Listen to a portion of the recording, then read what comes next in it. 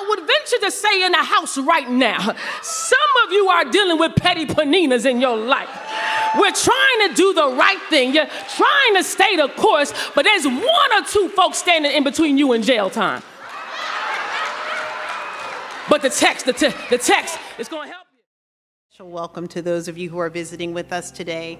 We do not believe that there are mistakes or any coincidences, but that God has ordained that you be here with us today. And it is our hope that you are truly blessed by our time of worship together. Welcome, and God bless you. I'd like to take a moment to acknowledge a very special guest that we have with us today in the person of the Reverend Dr. Gwendolyn E. Boyd, the 22nd National President of Delta Sigma Theta Sorority, Incorporated.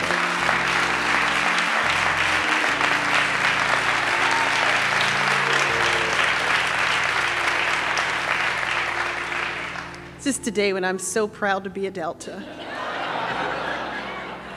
Dr. Boyd is an engineer by training and former president of Alabama State University, and she is an ordained preacher and teacher at Ebenezer AME Church, Fort Washington, Maryland. Dr. Boyd, we are honored by your presence, and Pastor's not here, so I'm going to invite all of the sorors of Delta Sigma Theta sorority to stand so that we can let you know how much we love you.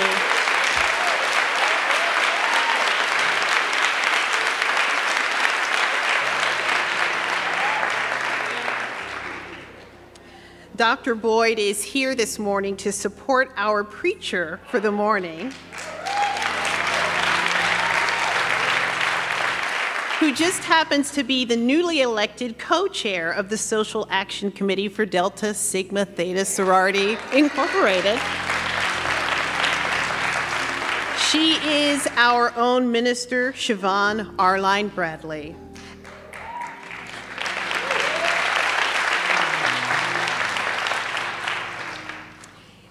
Many of you know her to be a powerful and spirit-filled and authentic preacher.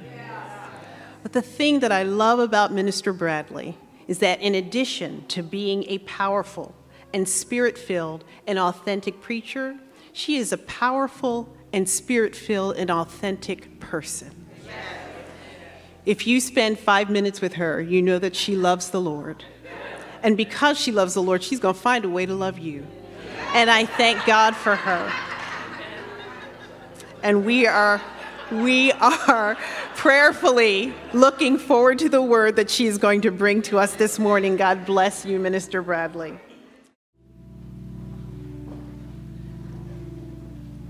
Praise the Lord, everybody. Blessings are running over and over and over. I started thinking about my blessings that are running over and over and over. Oh, and I'm so grateful for the blessings. I'm so grateful for the blessing of life, the blessing of breath, the blessing of sound mind. Over.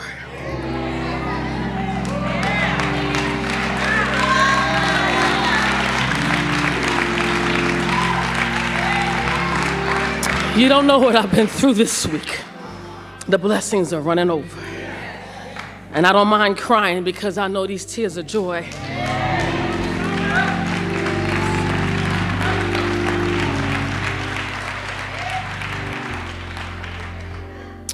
To my pastor who's had to whisk away on a plane, I thank him for the opportunity to stand behind the desk. I thought he was joking about Al Sharpton until I saw him. It's like, well, then take me off the list. But I'm so grateful to be here. To Reverend Judy, who's a force, I thank you.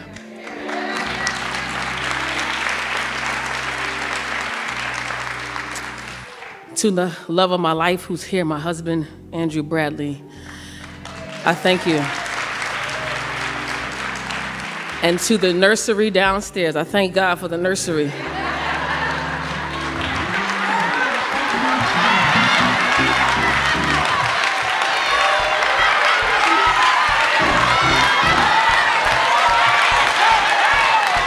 Y'all, you don't know about 3-year-olds in church. They They'll drive you to drink, but I thank God for the people that sacrifice their time in sanctuary to take care of our...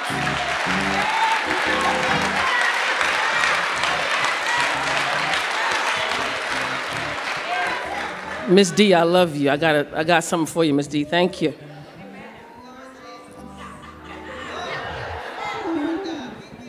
Amen. To my family and sorors that are here, I love you. I thank you. And to Sarah Boyd, grateful. I have one mother who birthed me and has taken care of me for all 39 of my years, but God sent me other moms in the sorority, and she is one of them, so I thank you. I thank you. There is a word from the Lord. 1 Samuel, chapter 1. The text is from 1 to 20, but I'm going to skip around a little bit to give you context. If you will stand with me, I'm reading from the New Revised Standard Version. 1 Samuel, chapter 1. The text is from 1 to 20, but I'm going to start at verse 2. If you have it, say amen. He, meaning Elkanah, had 2 wives. The name of the one was Hannah, and the name of the other was Peninnah. Peninnah had children, but Hannah had no children. Now, this man, Elkanah, used to go up year by year from his town to worship and to sacrifice to the Lord of hosts at Shiloh, where the 2 sons of Eli, Hophni and Phinehas, were priests of the Lord. On the day when Elkanah sacrificed, he would give portions to his wife Peninnah and to all her sons and daughters, but to Hannah he gave a double portion because he loved her, though the Lord had closed her womb. Her rival used to provoke her severely to irritate her because the Lord had closed her womb. So it went on year by year. As often as she went up to the house of the Lord, she, meaning Peninnah, used to provoke her.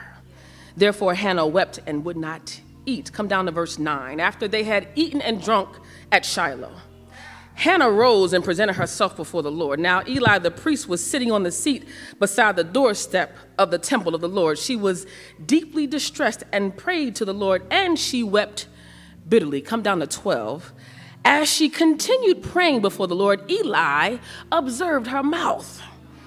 Hannah was praying silently, and only her lips moved, but her voice was not heard.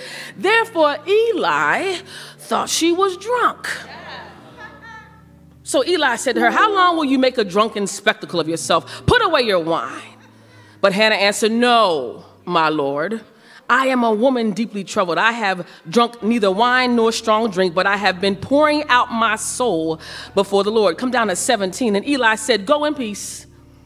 The God of Israel grant the petition you have made to him." And she said, "Let your servant find favor in your sight." Then the woman went to her quarters, ate and drank with her husband, and her countenance was sad no longer. They rose early in the morning and worshiped before the Lord. Then they went back to their house at Ramah. Elkanah knew his wife Hannah, and the Lord remembered her. And in due time, Hannah conceived and bore a son. She named him Samuel, and for she said, "I have asked him of the Lord." You may be seated in the presence of God.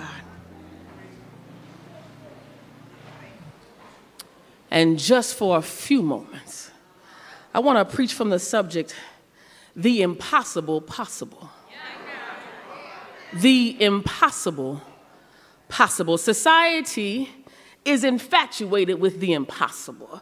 If you take a peek down the American history road, you'll find countless obstacles overcome that were once thought to be impossible. When millions of men, women, and children came to this country from the continent of Africa, and fathoming their freedom just couldn't be possible, but it happened. The thought of ancestors of those same slaves attending a college and becoming professional when this country put in writing that they were actually 3/5 of a person, many thought that's impossible. But then there came Cheney, and then there came Howard, and then there came Hampton, and then there came Virginia Union. It happened. When the Wright brothers decided they wanted to build a plane, folks were on the sideline saying, "People in machines that can fly? That's impossible. Yeah, but it happened. Neil Armstrong will be the first American man to walk on the moon, and even with the super bad Hidden Figures.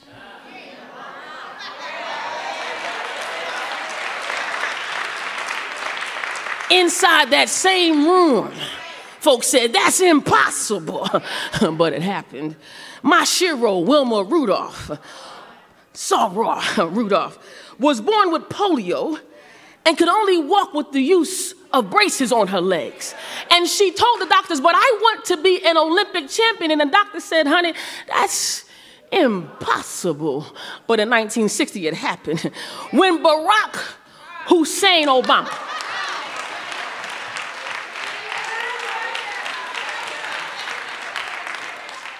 decided to run as a black man in 2008 for the president of these United States. Many of us in this room said, come on, Barack, not in this lifetime, that's impossible. But it happened. And the thought of Donald Trump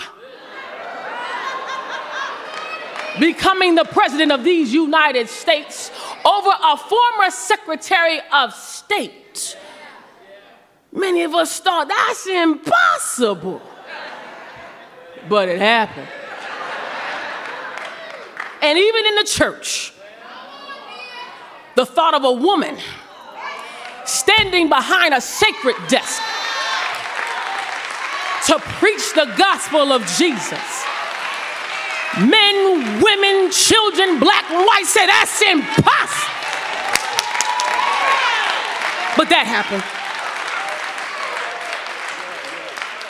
For many of us, impossibility stands as the great wall between you and your destiny. These obstacles we face can cause us to lose sight of God's promise for your life because you don't have the faith to see possible in the impossible. And even the most spiritual, tongue-talking, sanctified, filled with the Holy Ghost folk gotta be honest about some stuff. Life will cause your faith to falter. No matter who you are, where you come from, your degrees, your position, if you're a baby in Christ, if you're a seasoned saint, you are not exempt from impossible situations. Now let's get real. You know that feeling when you have a desire in your heart, you're longing for God to move on something in your life, and what happens? Nothing. There's no movement. There's no progression. Just silence. And then you get to the point where you decide maybe this promise over my life was a figment of my imagination. That's where we find my girl Hannah in the text, facing the impossible. Although her husband loved her and even favored her, she could not receive it because of her circumstances. Living as a barren woman was almost an unbearable fact of life. But to make matters worse, Hannah was a bystander of her society. Her husband had another wife with whom he would consummate his marriage with, and to throw salt in the wound, that other wife could have multiple offspring. Put yourself in Hannah's shoes. You and your husband living with him and his other wife and their children, and you're heckled daily by this heifer in your house. I don't know about you, but that sounds impossible to deal with. In life, you'll be faced with the impossible situation and even insurmountable odds that will stretch you beyond your perceived faith capacity.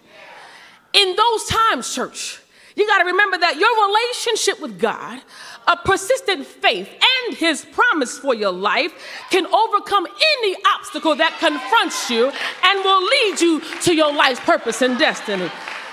I don't have a lot of time, so I'm going to jump in this thing. I got a question that I think the text can help us answer.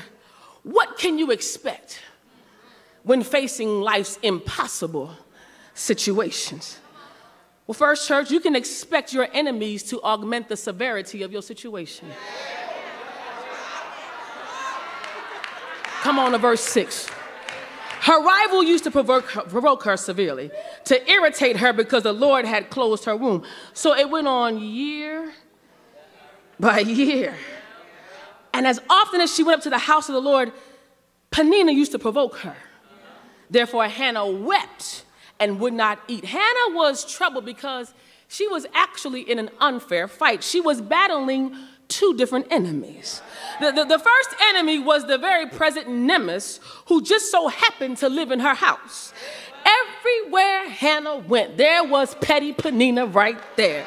And notice in the text that Hannah couldn't even go to church without seeing her enemy and face all the things that would vex her emotionally.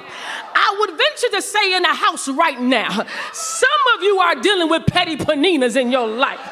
We're trying to do the right thing. You're trying to stay the course, but there's one or two folks standing in between you and jail time. But the text is going to help you. It's going to help you understand that you will face petty Peninnahs of the world because your enemies are placed in your life to position your focus on your failure and not your focus on the Heavenly Father. I know that's good. That's good. That's good. Because I needed that for me. He lets folk come in your life to mess with you, to focus on how you failed instead on the Father. Now, your enemies will rise up and speak against your very existence. They will intentionally augment those vulnerable places in your life. You don't deserve that title. You shouldn't have that promotion. You haven't done this before. You're not really that qualified. Matter of fact, you're actually not what we're looking for. And that's actually code word for your melanin and your ministry too much for me. Petty. Petty. Don't miss this, church. The enemy is committed to using whatever it takes to steer you away from the path God has placed you on.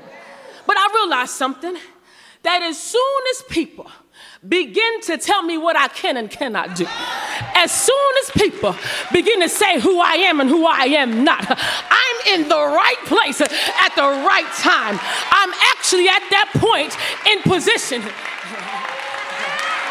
to see what God has for me. Don't miss your shout this morning. Every naysayer, every hater, every racist, every person that abused me, every person that used me, got a petty Peninnah assignment in your life.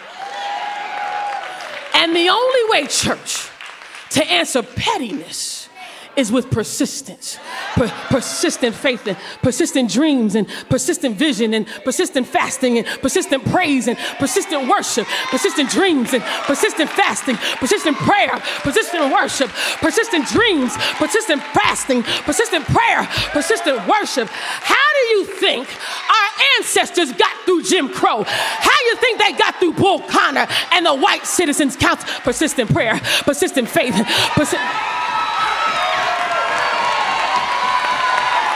you think we're going to get through this mess right now? 45 David Duke quiet evangelical pastors. Persistent faith, persistent prayer, persistent worship. The only way to answer pettiness is with persistence.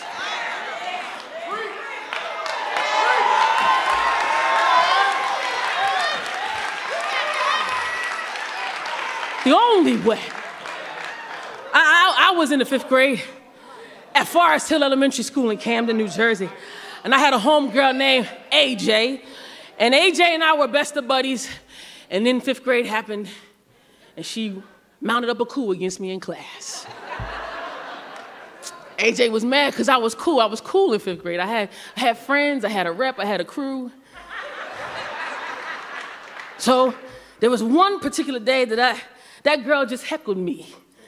And I wasn't really a I wasn't that much of a fighter in school.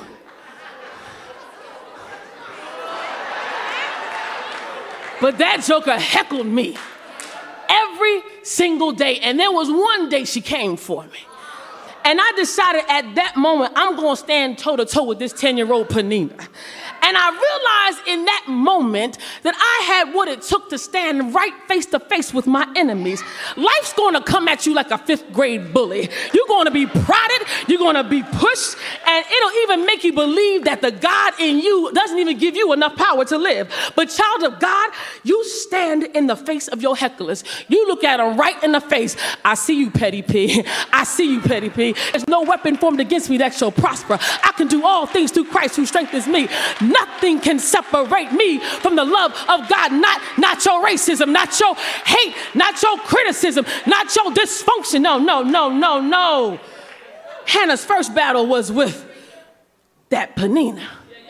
But the second battle was with herself. I'm still in the text. She was preoccupied with her circumstance and the torment of her enemy, and it robbed her of her own nourishment to live. She kept crying, not eating. And this is a vicious cycle we find in the body of Christ. And if you're not careful, the words of the enemy that speak against you will take control over you because of the dialogue inside of you. I'm going to say that again. Yeah, it's tweetable. That's good. That's good. If you're not careful, the words of your enemies that speak against you can actually take over you because of the dialogue inside of you. Maybe I'm not qualified. Maybe I'm not good enough. Maybe I'm not effective. Maybe I'm not a good parent. Maybe I'm not a good spouse. Maybe I'm not a good church member. I bind that mess in the name of Jesus. You are already fighting an enemy that you can't control. Stop fighting an enemy that you can control. Life's going to back you up. There'll be disease. There'll be discourse. There'll be depression. And there might even be some doubt. But when you start doubting, just start thinking about the source of your strength.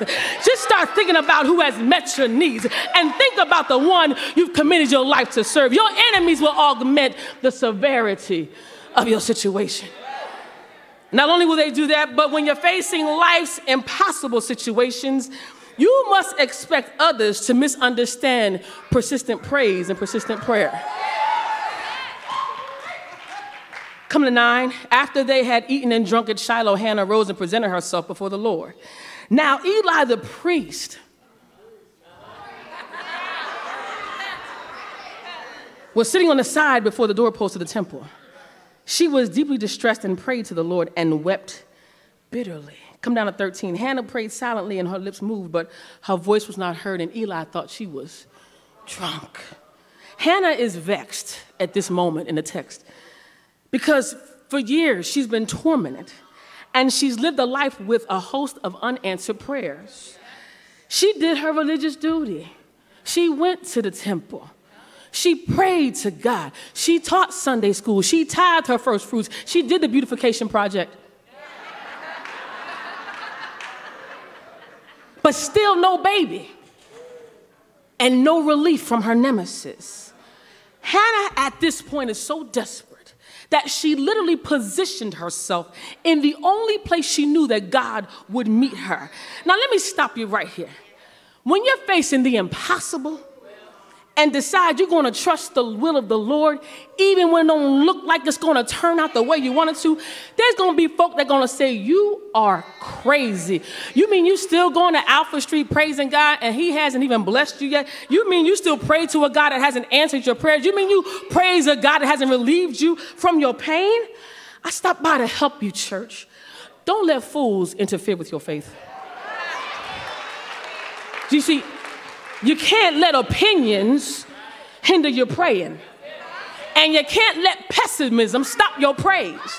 You know where God's brought you from. You know what God has delivered you from. You know who and what God protected you from. Now, many of you are thinking this. I expect that in the world. But what about when it's the church folk? The church leaders. Eli the priest, he was sitting there at the doorpost of the temple and immediately jumped to the conclusion that Hannah was drunk. Now, I did some studying and I found this. If you look at 1 Samuel chapter 2 and verse 22, you find out that Eli was actually not pleased with his own sons who were priests too. because there were sexual encounters between his sons and women at the door of the tabernacle. Now, many theologians are suggesting that Eli might have assumed that Hannah was one of the women at the door of the tabernacle. And when all the while she was doing was getting in position to ask for her request to be made known to God. Now, see this text. Hannah was in a position of prayer. She wasn't falling over. She wasn't at a bar. She wasn't at a brothel. So how is it that the church leader, the anointed priest, ordained so-and-so, could misunderstand a heartfelt prayer for drunkenness? Now let me cut to the chase, because I take issue with Eli in this text. Brother Eli, why were you at that same doorpost watching if you were so concerned about the lewd acts that your children were doing? Why, Brother Eli, weren't you leveraging your position with God to help empower and encourage a mourning sister? Why, Brother Eli, weren't you welcoming Hannah in the church house instead of sitting on the sidelines judging outside the church house? Why, Brother Eli, did you immediately jump to conclusions about her drunkenness instead of jumping into position and in the presence of God over her situation? Why, Eli, when Hannah was crying out to the Lord, were you not equipped to recognize that the woman of God needed the man of God to hear a word from God? And I'm going to tell you right now, church, I got issues with Eli, but I also got issues with the church. Because I suggest to you that even in 2017, the church is showing some Eli tendencies. Eli, I got to take issue with the church when we can sit on a sideline, watch hatred on television, and decide that all we can do is just pray instead of posturing our power to pray and protest. Why, church? When our young girls and our young boys are being trafficked as sex objects for the pleasure of perverts and money, that we would blame the child's home life instead of going in there to save their life. I take issue, church, when someone has an encounter with the Holy Ghost and you don't like the way they do it, that you question their authenticity in worship. We got work to do, church. There are some common mishaps in the body of Christ. You see, we try to put a box around people in the church instead of encouraging them all the way to their breakthrough. But no, instead we resort to our pious arrogance and judgment and consequently stand in the way of them getting their blessing. But church, let me tell you something. When the church misunderstands you, you might find yourself concerned about what they think about you. Now let me help you, Alfred Street. Take a lesson from the text here. When you are at the point of no return, don't let anybody or anything that misunderstands your worship get in the way to block your breakthrough. Desperate situations will cause you to run down the aisle to the altar. Desperate situations will make you cry a little louder. Desperate situations will make you fall out on your face before the Lord. And sometimes desperation will make you put your hands up and shut your mouth. Whatever your response is, in the midst of that circumstance, don't let anybody or anything stand in the way. Don't worry about what they say. Just pray for the impossible. Don't worry about what they say. Lay hands on your long shots. Don't worry about what they say. Jump in your spirit for the joy you're looking for in your life. Don't worry about what they say. Just be silent before God and hear his voice. And don't worry about what they say. Get out in them streets and march for Jesus and justice. I got to get out of here. Not only can you expect your enemies to augment the severity of your situation, and not only can you expect people to misunderstand your persistent prayer and your persistent praise, but finally, when you're facing life's impossible situations, you can expect God to answer impossible requests. It's in the text. Verse 17 says, Eli answered, "Go in peace. The God of Israel grant the petition you made to him. And she said, let your servant find favor in your sight. Then the woman went to her quarters. She ate and drank with her husband, and her countenance was sad no longer. Look at the text. In verse 19, they rose early in the morning and worshiped before the Lord. Then it says they went back to their house at Ramah. Elkanah knew his wife. He knew her very well because the Lord remembered her. And in due time, Hannah conceived and bore a son. Hannah had prayed years upon years to give birth to a child, but she was barren, listen, because the Lord closed her womb. And I missed it the first few times because actually you could think that it was a condition that she had. She was just a barren woman, but no, the text says it was at the command of the Lord that her womb was closed. Now don't miss this. Hannah's impossible circumstance actually laid in submission to the only one capable of making it possible. You don't, all right, come on.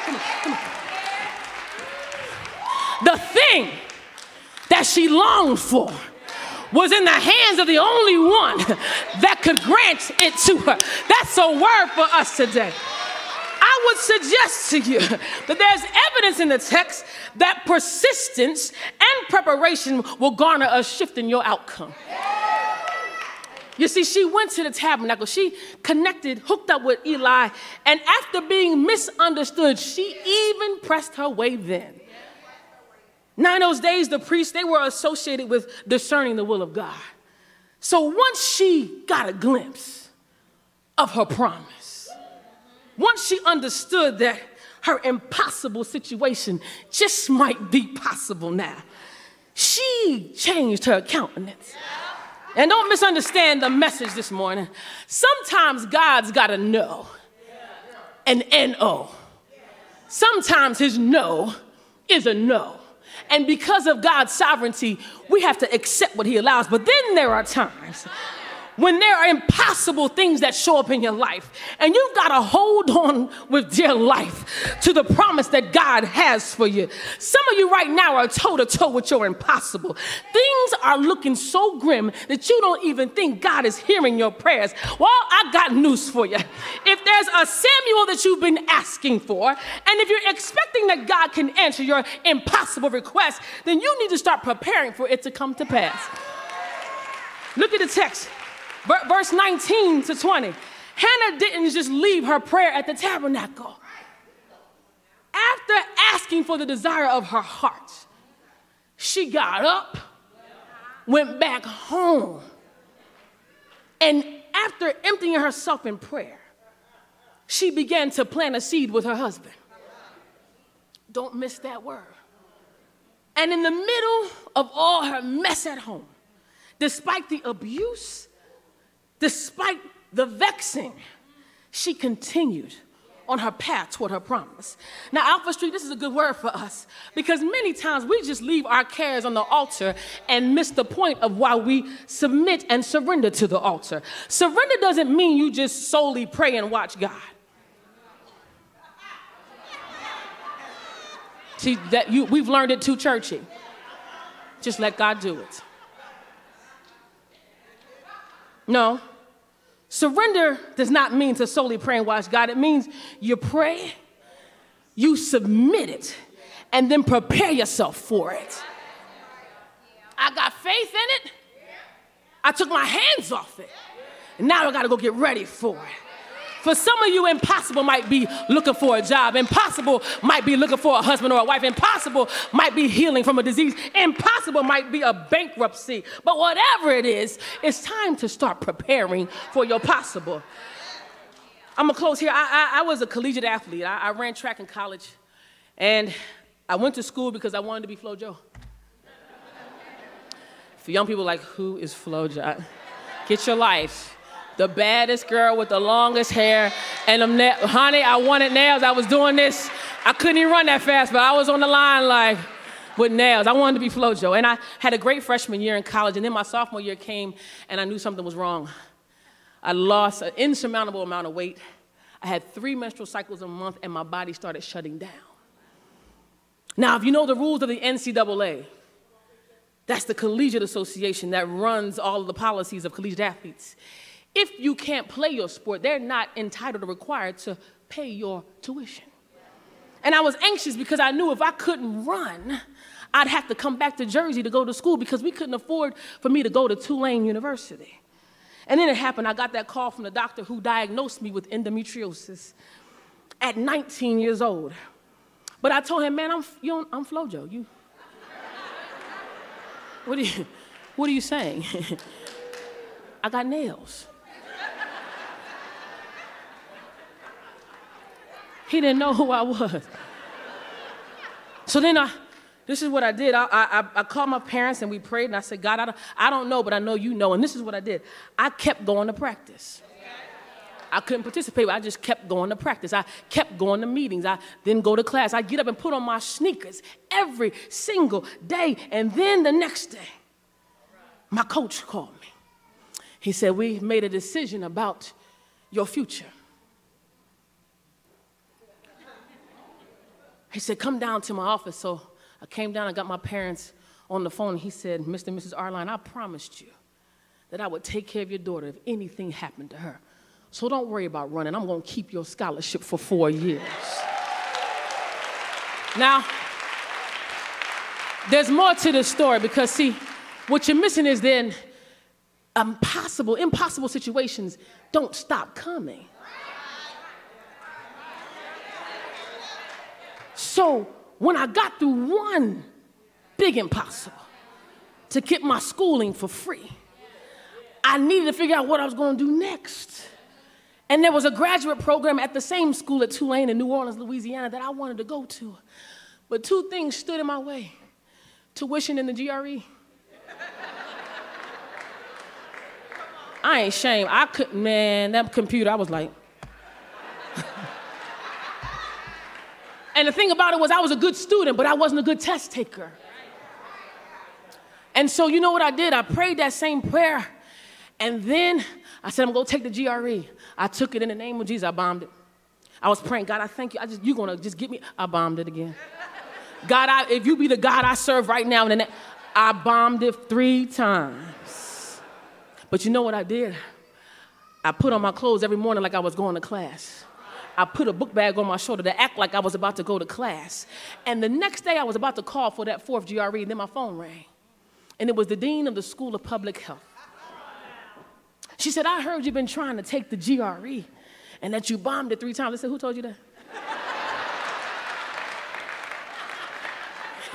Pump your brakes, man. She said, listen, don't take any more tests. And I said, ma'am, the only way that I can get in is if I pass your standardized test. She said, I have the power